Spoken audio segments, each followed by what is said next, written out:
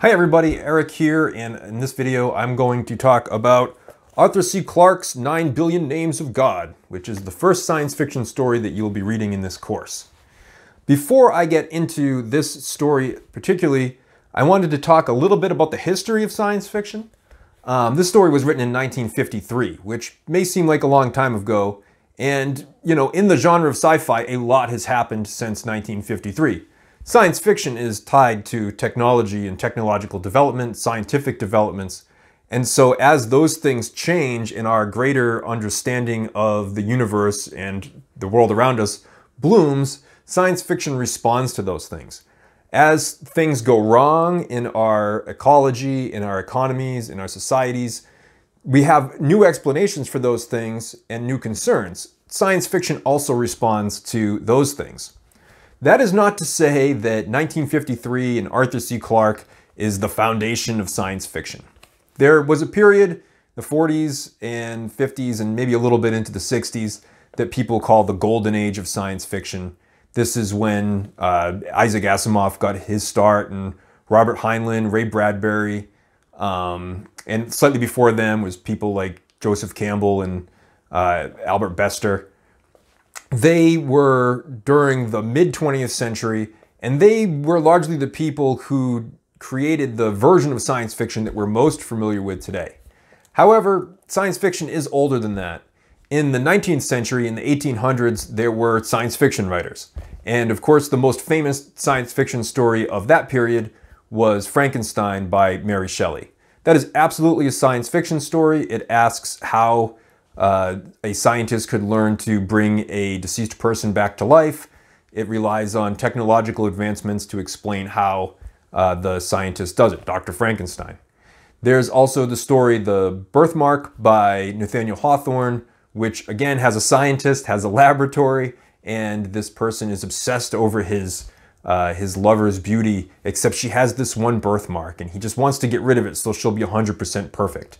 And it's almost like proto-plastic surgery. But of course, in the story, things don't go well. And so Nathaniel Hawthorne, always a moralist, was trying to teach us a lesson. We're also familiar with Jules Verne, 20,000 Leagues Under the Sea, The Time Machine, H.G. Wells. There were science fiction writers around the turn of the century. And so I don't mean to imply that Arthur C. Clarke's story here is really the foundation of science fiction. Science fiction had been around for 100 years before he wrote this story. But as I'm saying, for our purposes, it is modern science fiction. And so we start here. If you're interested in the earlier works, then I would say they're totally worth exploring. This story was published in 1953, and that's only 8 years after the end of the Second World War. It's 8 years after the United States dropped nuclear bombs on Japan.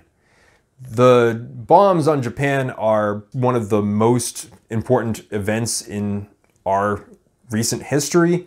It changed how we think about ourselves in relation to the world.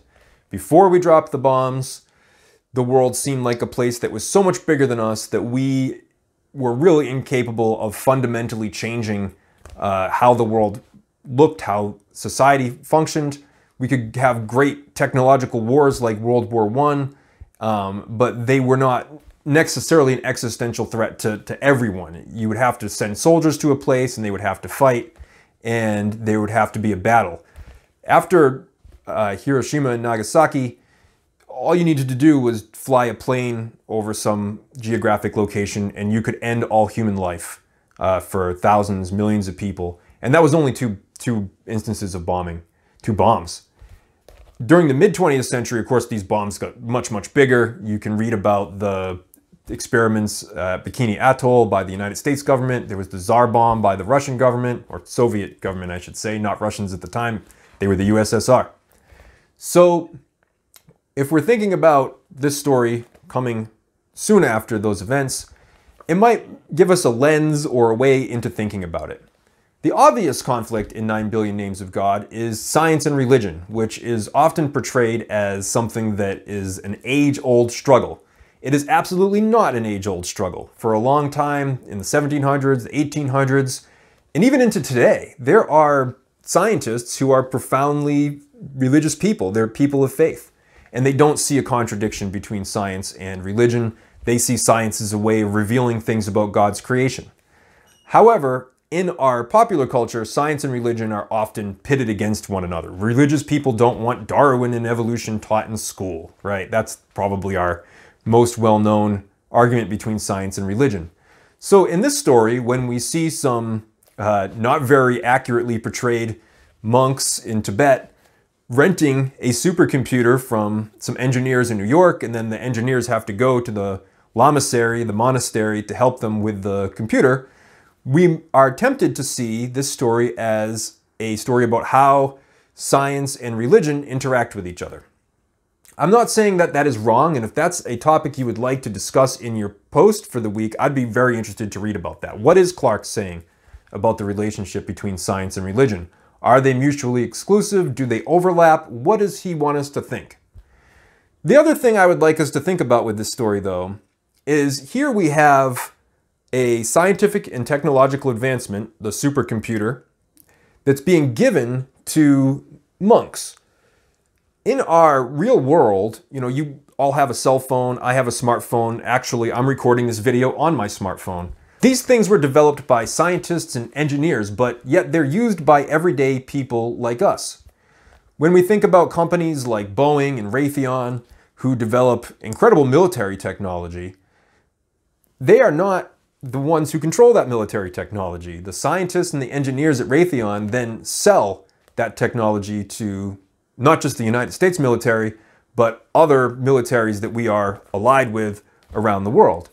So those military organizations have people that know how to functionally use the weapons that they've bought from Raytheon, but do they know the science? After World War II, and after the bombs were dropped, some of the scientists who had participated in the Manhattan Project, which was the US government investment in science and engineering research to create the nuclear bombs, those scientists realized kind of what they had done, and they started an organization called the League of Atomic Scientists. The League of Atomic Scientists maintains a thing called the Doomsday Clock. You can find it on their website. The Doomsday Clock shows how close we are to nuclear destruction. The minute hand, it seems like the hour hand is always on midnight, and the minute hand gets closer and further from midnight, depending on how closely these science experts believe we are coming to nuclear war or the threat of nuclear war. In the 70s, the 60s, the 80s, during the Cold War, the nuclear weapons were something that really were a huge point of discussion in our society, and we've sort of drifted away from those worries because the USSR went away, and our boogeyman fight with the USSR is in theory over, even though at the point that I am recording this video, the Russian president is aligning a whole bunch of troops along the borders of Eastern Europe, and so we would have to question how much things have really changed. So when we think about the role of the scientists, the role of the things that they create, and the role of the user. Like I said, the scientists and engineers created this smartphone. I'm using it to make a video for you. What if I was using this smartphone to make a video that was creating terrorist propaganda? What if I was using this smartphone to create a video to convince people not to get vaccinated against a disease? What if I was using this smartphone to make a video to convince you that human-caused climate change is not real? I can use this phone without understanding any of the technology in it, and I can use it for whatever purpose it's capable of without understanding those things. So you can either think of 9 Billion Names of God as a story that thinks about the relationship between science and religion, or you can think about it as a story that thinks about the relationship between scientists, the things they create, and the people who use the things that they create. I really look forward to reading what you think of this story, reading your thoughts on the story, and I hope you enjoy it.